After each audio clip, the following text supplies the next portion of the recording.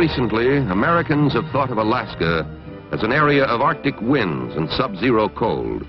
But this picture is only partly true, for the face of our 49th state is as varied as it is large. Steep mountains fall away to rivered valleys and sweeping plains. And though much of Alaska is rocky and barren, there are also nearly 1 million acres of fertile plains, which during the almost endless sunlight of summer produce healthy crops.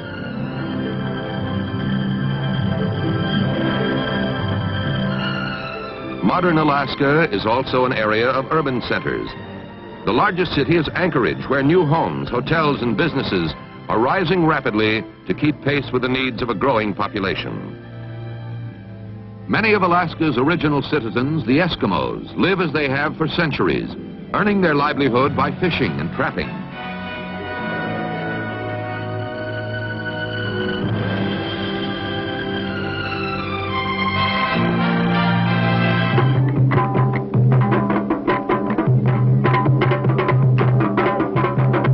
The Eskimos maintain many of their past traditions.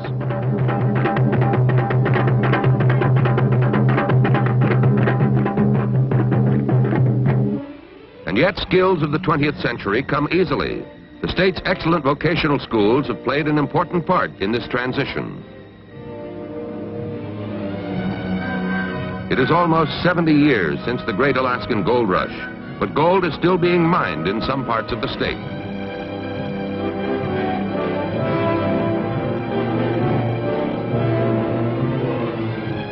One of Alaska's biggest gold mines has turned out to be the sea. The fishing industry brings $70 million into the state each year, and her canneries provide 2/3 of all the canned salmon sold in the world.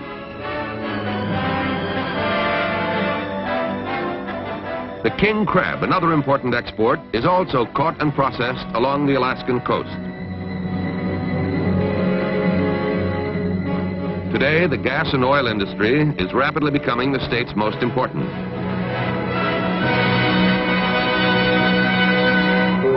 Alaska has come a long way since its discovery in 1741 by Vitus Bering, a Danish sea captain in the service of the Russian Tsar.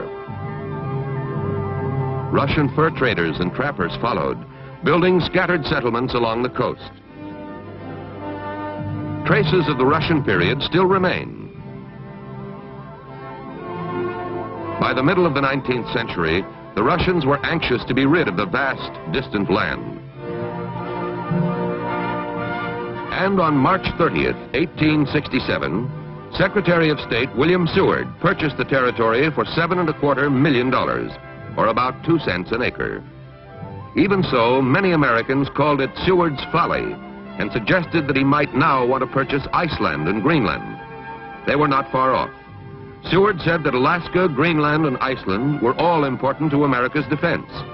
He was the first to recognize the strategic importance of the polar region. In mid-October, with a Marine Honor Guard participating in the ceremonies at Sitka, General Lovell Rousseau accepted the territory for the United States. General Jefferson Columbus Davis became commander of the military district. For the next 10 years, the Army had the responsibility of governing the land in the absence of civilian rule. With almost no communications and transportation facilities, such semblance of government as there was exercised by the commanding general of the troops at Sitka.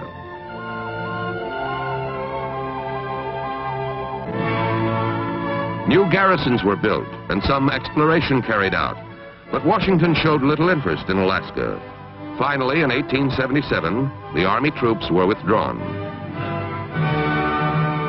For the next few years, the Coast Guard, patrolling the shores of the northern land, and then the Navy took on the responsibility for control and administration. The successive commanders of the vessels stationed at Sitka were, for all practical purposes, the government of Alaska.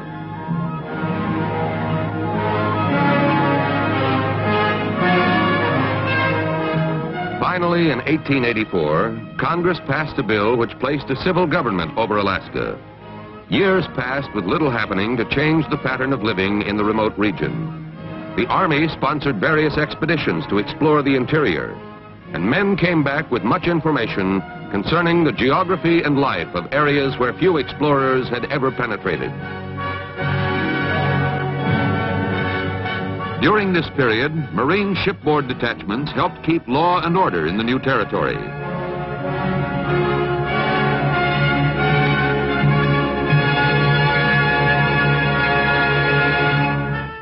In 1896, with the discovery of gold in the Yukon and other parts of Alaska, the nation's attitude toward the territory changed dramatically.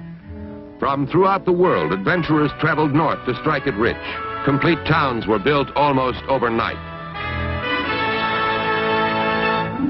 The Alaskan gold rush enriched folklore with new and colorful names and legends that still perpetuate the magic of the far north.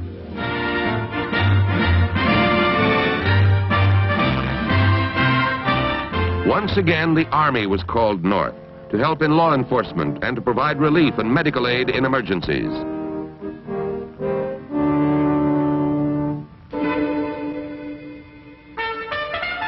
When a great storm destroyed large areas of Nome in 1900, Army troops were essential in maintaining order, saving property, providing relief.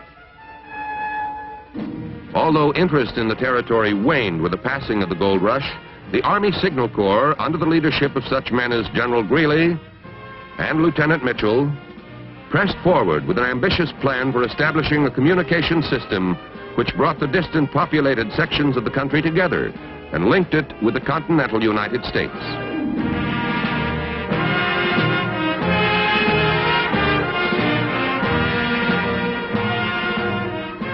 Cable ships put to sea to complete the link with the United States.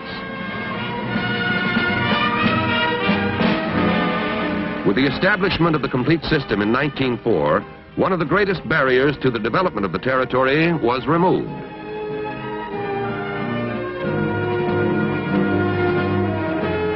In the early 1930s, destitute farmers from the northern United States arrived under a government-sponsored resettlement program. Some became permanent residents, but Alaska remained primarily a forgotten, neglected area. World War II changed that. Japanese troops occupied Attu and Kiska in the Aleutian Islands, the first enemy occupation of American soil since 1814. A year later, the United States struck back. At last, we understood the importance of Alaska. Seward had proved himself not only a shrewd statesman, but a far-sighted strategic planner. America would never turn its back on its northern territory again. World War II brought great improvements in airfields and service, a key means of travel in this vast region. It also brought radio range stations, an increase in mapping and coastal charting, and Alaska's first road system linking it with the states.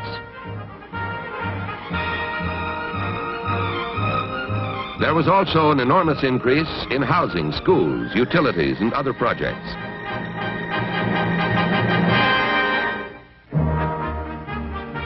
And most important of all, 300,000 young men of the Army, Air Force, and Navy came to Alaska, many of whom would return to live permanently in the territory after the war.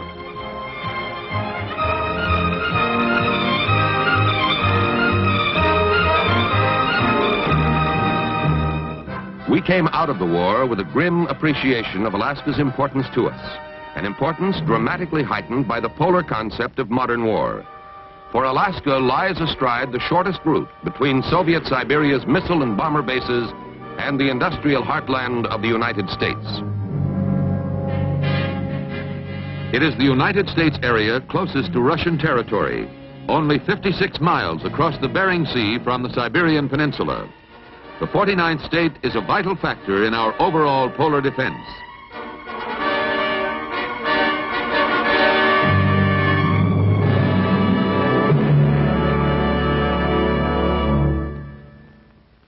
The Alaskan Air Command has the exclusive responsibility for Dew Line, our distant early warning system. Alaska is the western anchor of this system, which provides early warning of any attack against North America. Every plane, both friendly and unknown, is spotted and its course plotted. Because of Alaska's strategic location, it is playing a growing role as a midpoint maintenance and refueling center along the polar circle air routes. The Navy in Alaska maintains surveillance over 2,800,000 square miles of navigable water in the area.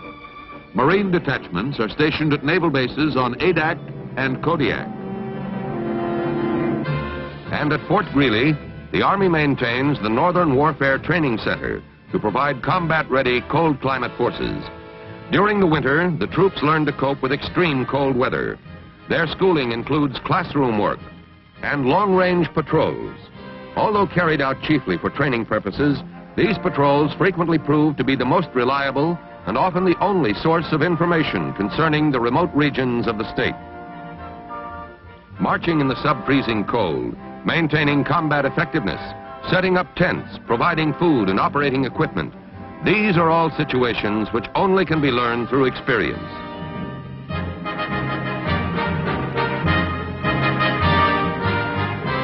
During the summer, the students learn not only to survive in the wilderness, but also the precise, sure methods of movement on sheer rock.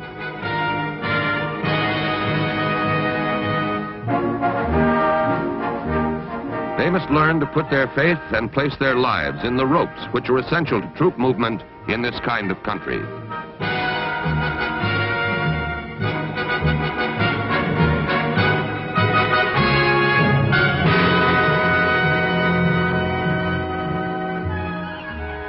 The Alaskan Scouts, part of the Alaskan National Guard, are an effective operating force in the northern region. The Scouts, comprised of Eskimos and Indians, have the ability to function in extremely cold areas. The Alaskan Scouts are well suited for their mission of reconnaissance, surveillance, and patrol. However, Alaska is primarily an air theater. The Alaskan Air Command is the largest component of our armed forces in the state. It is the hub of Alaska's defense against air attack. At regular intervals, simulated attacks are made to test the response and fighting readiness of Air Force interceptor squadrons from Elmendorf and other bases, including Air Force and Army search and rescue efforts in Alaska's vast inland region. The Rescue Coordination Center at Elmendorf keeps busy the year round. In-flight laboratories furnish vital data for both military and civilian air activity, and weather conditions are recorded by complex technical equipment. Near Anchorage, the Army, Navy, and Air Force share this building, the Unified Service Headquarters of the Alaskan Command, ALCOM. ALCOM is one of 7 unified commands reporting directly to the Joint Chiefs of Staff. It directs the efforts of all contributing to the nation's defense in Alaska.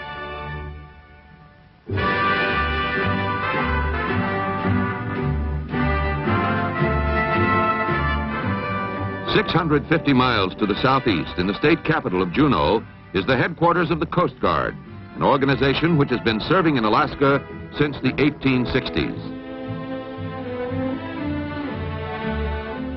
Today, the Coast Guard performs a variety of functions essential to a region with almost 35,000 miles of coastline. It is, for example, responsible for maintaining thousands of navigational buoys. These markers, ranging widely in size, are set along the coastline and shipping lanes.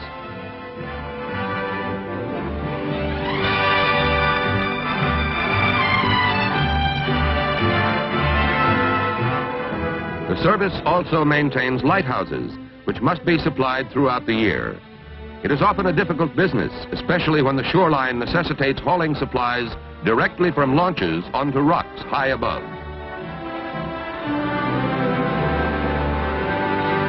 The Coast Guard also provides search and rescue operations for all shipping in the area. Through coordination of ships and planes, the distressed boat is quickly located and towed to safety.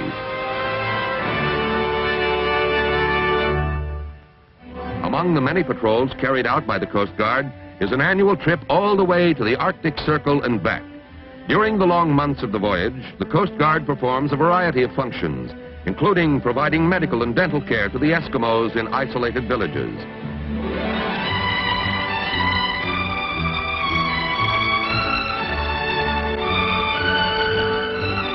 The mission of the Coast Guard in Alaska continues in the same spirit and tradition that has marked the involvement of all the services in the life of the land. This was never better illustrated than in the days and weeks that followed Good Friday, 1964. Two crewmen aboard a ship at Valdez recorded the incredible scene.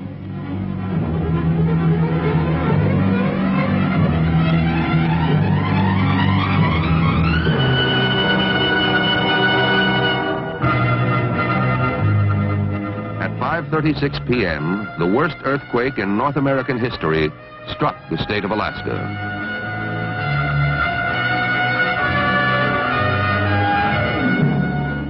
The quake brought enormous destruction. In Anchorage, buildings and streets collapsed. Seward was in flames. Kodiak flooded. The tidal wave following the quake left a mass of beached ships, overturned railway cars, and all the other after effects of a major disaster.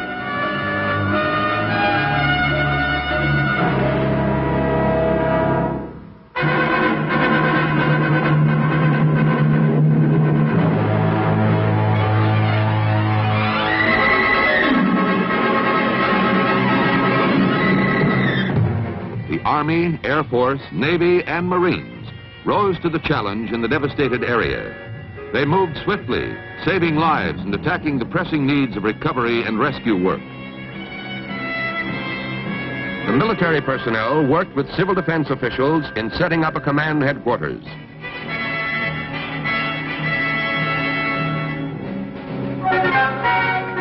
Troops were rushed by truck convoy and planes to the areas hardest hit.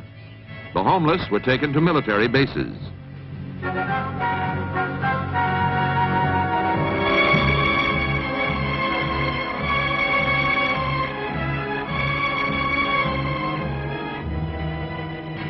During the days that followed, field kitchens and hospitals were set up to cope with the emergency. In the Anchorage area alone, over 1,000 troops took part in security and travel control. For many months, the armed forces continued the massive job of cleaning up. The Corps of Engineers helped to clear the debris, repair the key railroad and dock facilities, and in the city of Valdez, to plan its rebuilding on a new site.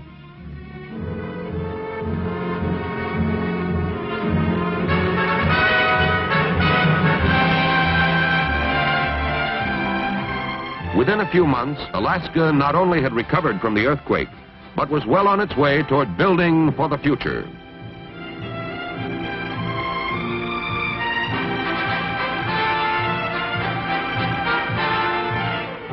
William Seward's dream has become a reality.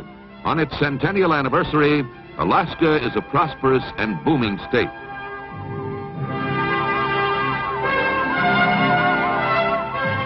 The military has played an essential role in the development and growth of Alaska. And the Armed Forces Military Report takes pride in saluting this, the 49th of our United States.